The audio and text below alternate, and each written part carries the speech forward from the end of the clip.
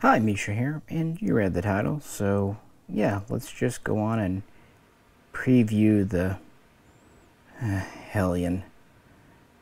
Yeah, I'm not a fan of the name. I've said that lots of posts, and I believe others kind of feel me on that. You know, Springfield, they're trying to make a little series here with Hellcat and all that. I don't know. Anyway, the military name of VHS, standing for essentially multi-purpose Croatian machine gun, much cooler. And of course, this is based on the VHS-K2, the current version for about the last decade. So, comes in pretty standard, but perfectly fine tactical case. Guns inside. Interestingly, it's not plastic wrapped. At least mine wasn't. Here we just have a simple cable lock. And here we have your typical Magpul mag and sealed bag. Nothing fancy. But I would rather have a case like this that's actually usable instead of something like a cardboard box that I'm just going to either damage or lose. I just don't care about cardboard. And you already know all the features and stuff. There's been videos on this already, but what the hey. Keep in mind, this isn't something sponsored by Springfield or anything like that. I actually picked this up using Patreon assistance and thought we would have some fun and talk about a little bit of the military history and how close this is to the military gun and its inspirations. Pretty darn straightforward. And before we get going too deep in, just wanted to say, greatly appreciate you watching. If you could, please do like, share, and subscribe. You know, YouTube's shenanigans. And if you'd like to help support the channel, so I can be in front of the camera more than here, you might check out the link to the Patreon page. It's in the description. With that, yeah, let's get back and talk about this new bullpuppy. The VHS has two pretty clear inspirations. One, the French FAMAS, I can't show you. But this inspiration is very apparent, not just in the overall bullpup layout, but especially in the original VHS. We'll call it the VHS-1 just for clarity. The other is the Heckler & Koch G36 here, which makes sense because Croatia actually purchased anywhere from 700 to 1,000 of these in the 90s and used it. They also purchased some of the HK416s for special forces. But the VHS is manufactured by HS Products, and they were around since the independence of Croatia, 1991, 1992, at that time known as IM Metal. And they produced the interesting, if not stellarly great, PHP pistol, which evolved into the HS-95, which evolved into the HS-2000, which is not only Croatia's primary issue service sidearm today and has been for 20 years, it's also, of course, as I'm sure you know, the Springfield XD and XDM. The thing about IM Metal, later renamed to HS Produkt, they were willing to learn. In the beginning, they knew very little, but they had that will, that desire, and that nationalism. They actually, from the very beginning, really wanted to do a bullpup for whatever reason. And at first, they tried just turning an AK into a bullpup. Croatia had inherited about 88,000 Zastava M70s, different types, B1, AB2, from the former Yugoslavia, so they had plenty of AKs on hand. So they considered doing an AK conversion or taking the AK's long stroke gas piston and turning it into a bullpup. And that didn't work for several reasons. Partly production quality, partly just AK bullpups are pretty iffy to begin with. Then they kind of turned their gaze to the French FAMAS. And this is why the original VHSs look a lot like a French FAMAS, including even having the lever delayed blowback system. Now, they were always chambering these for 5.56, but there were multiple prototypes in 96, 99, 2003, 2004. And even when they first showed off what would become the VHS to the defense minister in 2005, it was far from done. With a lever delay, while they made some prototypes with it, didn't really go anywhere. This design started off in 2003 and implemented a short stroke gas piston, not unlike what they would have found in the G36 or the HK416. And that's the one that really ended up being a success. They showed it off to the defense minister. There was interest. They continued to refine the design, actually quite a bit. And in 2007, they felt comfortable enough to show the first version at a Croatian Arms Expo. And later that year in November, the Croatian government signed a contract for 40 or 50 pre-production test guns that they would send in the hands of Croatian soldiers who were serving in Afghanistan and really get some feedback and field experience with it. So that is exactly what they did.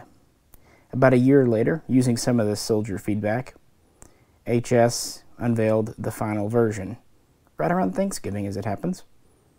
And this would enter into Croatian torture testing. They had about 50 guns again of this refined version. And they did all kinds of regular testing, including 50,000 rounds, endurance tests, and all that stuff. And then in May of the next year, it was announced that it had passed the testing and trials, and the first order was placed.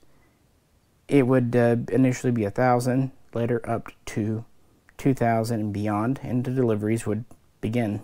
By 2012, there were over 3,000 in Croatian military armed forces service, and this would grow all the way up to 7,000 plus for the original VHS-1. And so that was a significant portion of the Croatian military. For what it's worth, the Army is the largest member of their armed forces, and they have about 12,500 people in active service plus reserve. And the whole armed forces is only about 14,500 active, with another 21,000 reserve. So having 7,000-ish, hey, not too bad.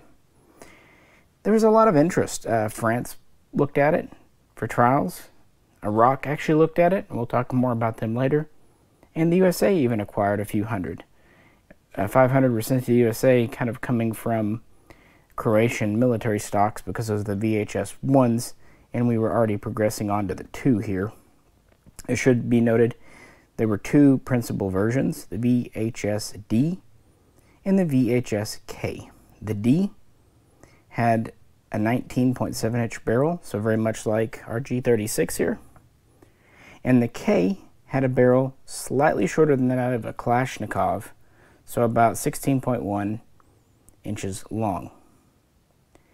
And the D, of course, could accept a bayonet, had a kind of FAMAS-style grenade launcher, and carry handle inspired by the G36, the selector inspired by the FAMAS, so on and so forth.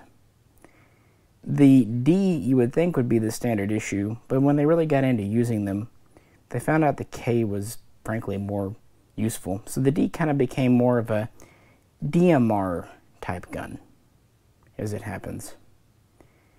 And of course, with military service, there would be praise and complaints, and that's how we end up with our version 2 here. Flipping these over, you can see the G36 with the stock folded. Of course, this is the full-size version with a 19-inch barrel, and this is the essentially K version with the 16-inch barrel. Still quite compact. It's a bullpup. One of the earliest changes made was back in 2007-2008. When HS first introduced this gun, it had a standard AR-15 magwell adapter. And while Croatia had some M16s, AR-15s, M4s, they had a lot of G36s and mags. So one of the earliest requests was to let it take those mags. So that's what they did. So the final version, introduced at the end of '08, took essentially Croatian copies of G36 mags. And they even offered them with and without the studs for coupling. Now, the US version here, the civilian version, rightly comes with an AR-15 magwell. Now, it is modular, so if someone were able to acquire the block to take G36 mags, it'd pop right in, kind of reminded of the Bren 805. But in the interim, I thought this HK translucent greenish mag would kind of simulate that. And both versions have been made and are still made today, so it's not like all of the militaries are one or the other. It's a modular system. So that was an early change. Now, originally too, it had a 1.5 reflex sight as part of the carry handle. It was taller. It was a lot like the G36 here. It's kind of what they consider to be the export sight, so it would have been very similar to that. In 2012, they worked on the refined version, and in 2013, they first showed off the VHS-2. And it too is produced in the D and K. Now, is it VHS-2D or VHS-2K, or is it VHS-K2 and VHS-D2? I think it's both, because even looking on HS's Produkt's site, on the same web page, literally the same page, they use both names. So whichever way you like to write it is correct. Go them. It doesn't really matter. The point is made. They're still offering it with a 16 or nearly 20-inch barrel. So, yeah. But they made a lot of updates and improvements. One of the biggest one, they got away from the FAMAS style selector inside the trigger guard, going to this style here. I'll admit, this isn't my favorite selector, and a lot of people aren't super stoked about it, but compared to what we had before, it is better. They went to a new muzzle device. As far as I understand it, and I could be wrong on this, probably am, the originals had more of a bird cage. At least for the carbines, they've started to introduce this 4-prong flash hider, which for a shorter barrel makes perfect sense. They also redesigned the handguard. Now, this is the US handguard with M-lock. The military version is like this, but it has 3 Picatinny rail sections attached. What's interesting is the new VHS-2 handguard is actually reverse compatible with the VHS-1. And the rail up here is different. They introduced this new kind of lower rail with these flip-up, adjustable still, iron sights. This is very similar to some of the HK rails offered for the G36, including the style of sights, really. But, yeah. It's metal. Of course, it's bolted to the polymer chassis, and it does protect the very G36 style handle. The only bad thing with this one, you can do this where you flick it. This one you can't. It's a little stouter. I guess it makes up for it by the fact that it's non-reciprocating, whereas the G36 is directly connected to the bolt carrier, and it does reciprocate, so I guess we'll let them do that. They also changed up the ejection port system. We have a dust cover door here, and we have a brass deflector, but that is mirrored on the left side, and it's quite reversible for left-handed shooters, so they made it much more ambidextrously friendly, including giving brass deflectors in case you have to fire it off hand. Good improvement there. It's worth pointing out that the Croatian version, as far as I know, the pistol grip is just part of this lower section. On the American version, it takes AR-15 pistol grips and comes with a, looks like a gunfighter. that's a minor thing I can, understand why they did. Moving back, we have a removable cheek rest. Now, they can work with optics. And of course, we have this quite interesting adjustable stock. I'm going to set you down for just a second. When I first heard about these, that was the most interesting feature, an adjustable stock on a bullpup. And it's kind of spring-loaded too. It's interesting. I haven't counted positions, but according to HS's website, it has 5, so I'll take them at their word. The idea is you can kind of collapse it in for use with body armor. That's really interesting for a bullpup to me. It also pushes the ejection port forward, for better or worse. Kind of depends on your perspective. Everything else is pretty HK style with these push pins for takedown. And we have I would say a typical bullpup trigger, but not really. While it may be not the bestest in the world, it's a heap load better than, say, the original Tavor or the F2000 or most AUG triggers I've felt, at least out of the box. We also have slots here and here and here for a QD sling swivel. And another thing I find interesting, we actually have kind of an HK style or AK style eyelet here too. I have a feeling they considered using these with M92 slings. And finally, we have an adjustable gas regulator. You press in and rotate. Good system, be easy enough to do if still hot. Our controls are pretty straightforward. We have the bolt release back here, mag release here in the usual places. Kind of old hat now, although at one time bullpups were super exotic in America. I think we've been spoiled a little bit. Let's throw a sling on it using the QD. And just kind of grab the first one that had a QD on it around here. But of course anything will fit. And again, we have these eyelets if you want to go that route. And I grabbed the first free red dot to hand just to kind of show. Thought that would do well with the, yeah, it's about the same height as the irons here. I actually do like this rail system. It's feels quality. I like the spring-loaded nature. If it was the long barrel version, I would think 2.5 to 4 power would be good, but for the short barrel, I don't know, a little reflex sight seems like a good idea to me.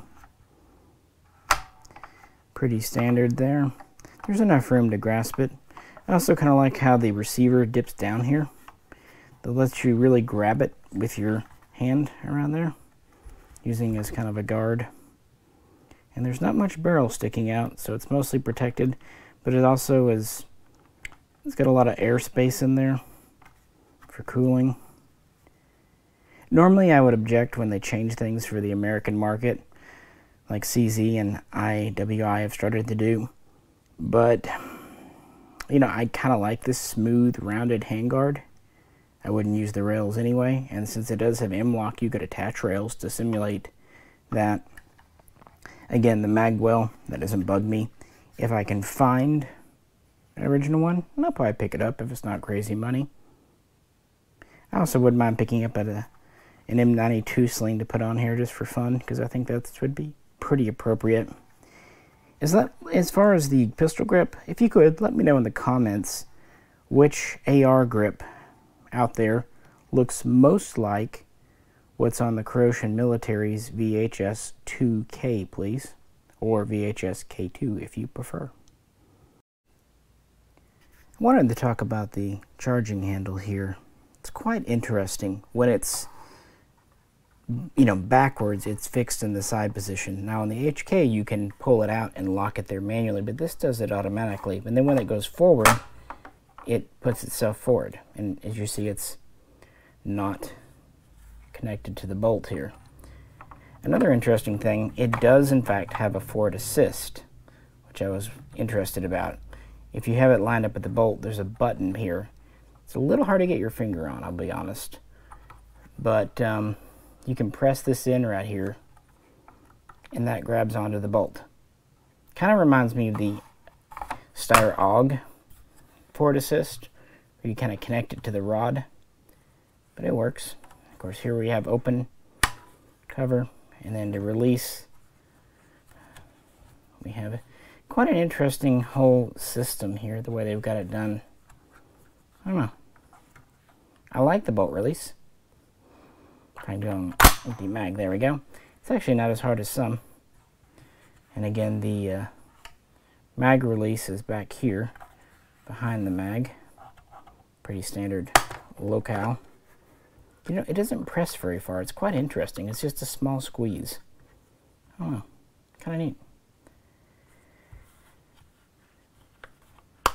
Standard AR style. And that's kind of the range of features, folks. I know some have said it's heavy. It doesn't strike me as heavy. I mean, it's not super light, but I don't know, 7-ish pounds, maybe a little more.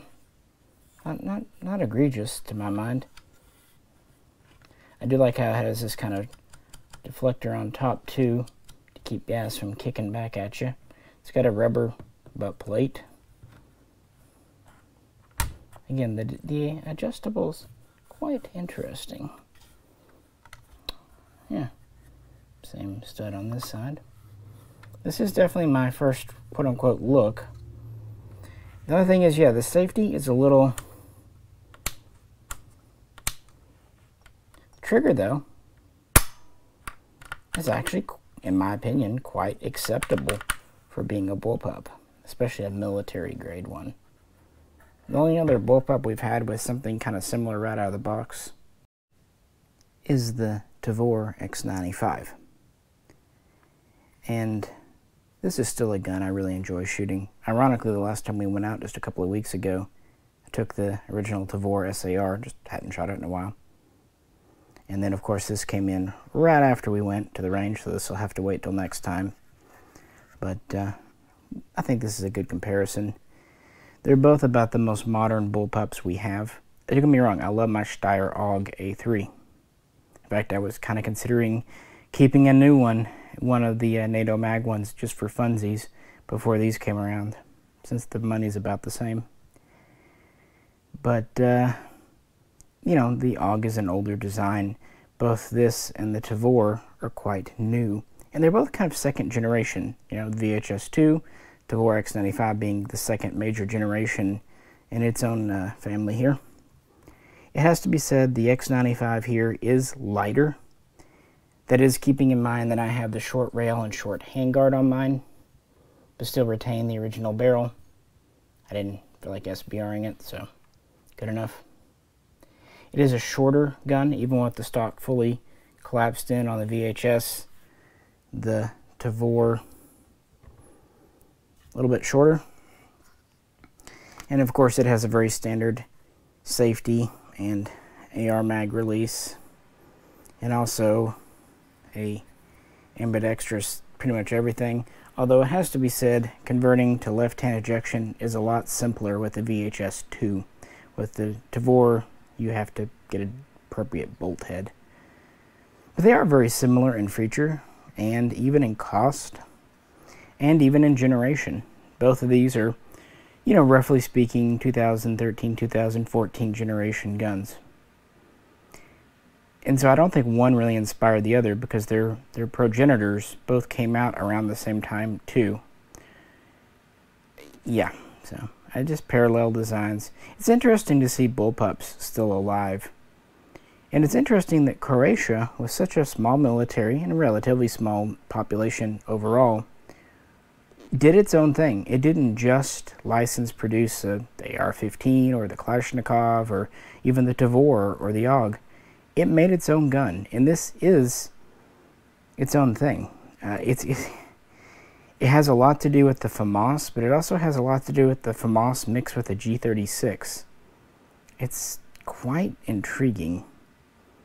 They definitely, I'll tell you what it is, it reminds me in spirit, not in practice of course, but in spirit, the Korean Daewoo K2, where they kind of picked and chose the best features of different guns around them and came up with something that you can recognize little components from other guns in, but it's still wholly unique. And the manufacturing quality on this, I mean, we haven't taken it out shooting yet, and that'll be the big video, but seems nice. First impressions,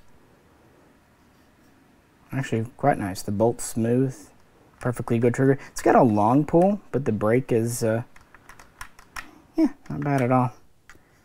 Now, like I said, the Croatian military, just to kind of pick that story back up, was interested in these. They would initially order 300 to supplement their VHS-1s. And by 2015, they had kind of gone whole hog with these, ordering a couple of thousand VHS-2's and actually cycling their VHS-1s into second line and eventually training in reserve roles. Instead, they signed a contract for 20,000 VHS-2's. So that's more than enough to equip the active military and have some left over for reserve and replacement. Plus, they've got at least 7,000 VHS-1s they can pull out of storage if needed. It's not like the VHS-1 was inherently defective. It just had a few ergonomic quirks like the safety. So it's still usable in case of, emergency. In 2014, another party that really became interested was that of Iraq. And they originally received a handful of VHS-1s for testing and evaluation. And I guess they really liked them because they signed a contract with HS in 2015 for 10,000 VHS-2's.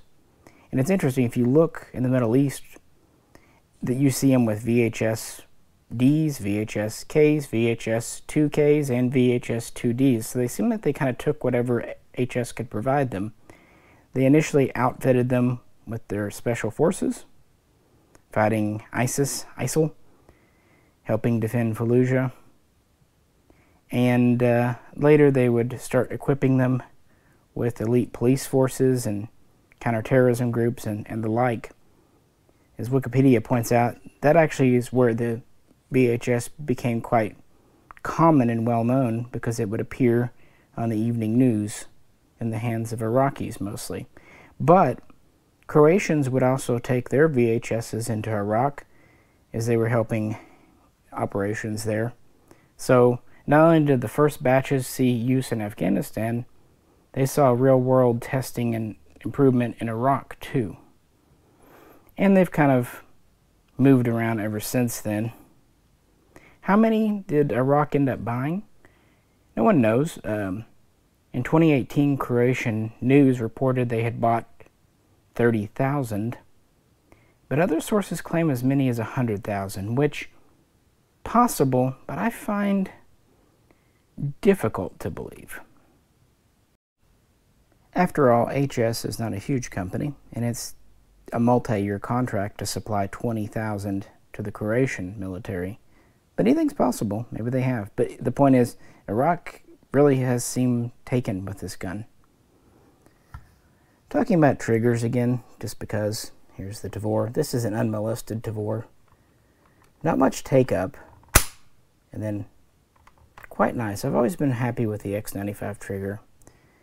The Hellion has a lot more take-up, although that could be said to be intentional for a military gun for safety. And then it has a sharper break and a little bit heavier, but it's not spongy or gritty or unpredictable. It's just a very clean break. So this is more like a glass rod, whereas this is more of a nice AR trigger. So yeah, I'd say the X95 has a slightly nicer trigger, but this one's not bad for being a bullpup. Bullpups have come a long way in 20 years, trust me. A long way. Also has to be said, this has a port cover door. This one doesn't. This one has more of a deflector going on. I still think the adjustable stock is cool. Both of them have modular grips, although this one takes standard AR grips. Now, as far as the charging handle, I do think the VHS is a little better. I've always kind of enjoyed the HK style. It's very much out of the way. Neither reciprocate, but the Tavors does stick out a bit. Now, it's a little minimized on the X95, that's okay, but it's not accessible. You have to switch it over to the right side if you need that side. This one is ready to go either side. It does require the rail to be a bit higher, more kind of AR style, whereas this can be right down. So it does have that disadvantage, but I think the ease of access of this and it not being in the way to get hooked on things or poke you in the side is kind of cool. Yeah, also keep in mind that if we're talking military, the X95 was originally a 13-inch barrel. Now it's a 15 for the X95-2. Although there is the X95L, which is 16.5, but I digress. With the VHS, we do have a longer barrel as standard, either 16 or 19.7 inches. So with the 223 5.56 round, yeah. On the other hand, this is not a chrome line bore, as best I understand. It's a nitride, whereas the Tavors are still chrome lined. That's a personal preference thing. I still prefer chrome lined, but then again, that could just be tradition. No reason to get into that debate here and now. Hard to say because I haven't shot this yet, and it's new. Anytime something's new, it's interesting. But it is great that we're getting this. I've said quite a few times, any military foreign gun out there, we've been super lucky. We've received a semi-automatic version of sooner or later. And considering this gun really only went into service around 2015, at least in any number, you know, we're not too far behind the curve, 6-7 years. It seems like Springfield's assembling these in the U.S. I'm not sure which parts are U.S. and Croatian right now. I'm sure that's something I will learn in time. And, yeah, hoping it's a good shooter. I guess we will hopefully find out sooner than later. But, yeah, no super criticisms at this point. And I think it's great that Croatia is making its own gun. Not just under license, but its own design. Keep in mind, we're at a time now when a lot of European nations no longer have firearms manufacturing capabilities. So for a tiny nation like Croatia to do it, to my mind, that says a lot. I should point out that, yeah, the safety here versus on the Tavor, I mean, that's pretty obvious that the Tavor's got the better safety. As far as the mag release, I don't really have a problem with either one. I think it's a training thing. I like how short of a pull this is, but I'm sure a lot of people would prefer the Tavors, but I think that's more personal taste. Well, that's kind of my first impression, folks. Interesting history, well-made gun, neat features with the buttstock and cheek piece that can be removable. I really think the Picatinny rail with the sights is a good thing. I don't mind the change in the handguard and the pistol grip and the magazine for the U.S. market. That's not egregious. Although, if I can get a pistol grip to match the Croatian militaries, that'd be great. And if I can get the original G36 style magwell, I'd probably do that if it was not crazy money. This also disassembles quite easily, but it's just me here alone, working single-handed, so we can do that another time. Anyway, I appreciate you hanging out with me middle of this week. I actually was planning to do a different video for today, but recorded it all, spent a couple hours doing that, went back to process it, and the audio was trash. So, kind of a last minute thing, so that's why we're doing this today. If it seems like I'm a little rushed, apologies for that. Anywho, as I said at the beginning, if you would like to help support the channel, please check out the link to the Patreon page. And as always, if you could, like, share, and subscribe. And as always, please do feel free to comment below. Comments are fun. This is Misha, and we'll get this out to the range very soon next time.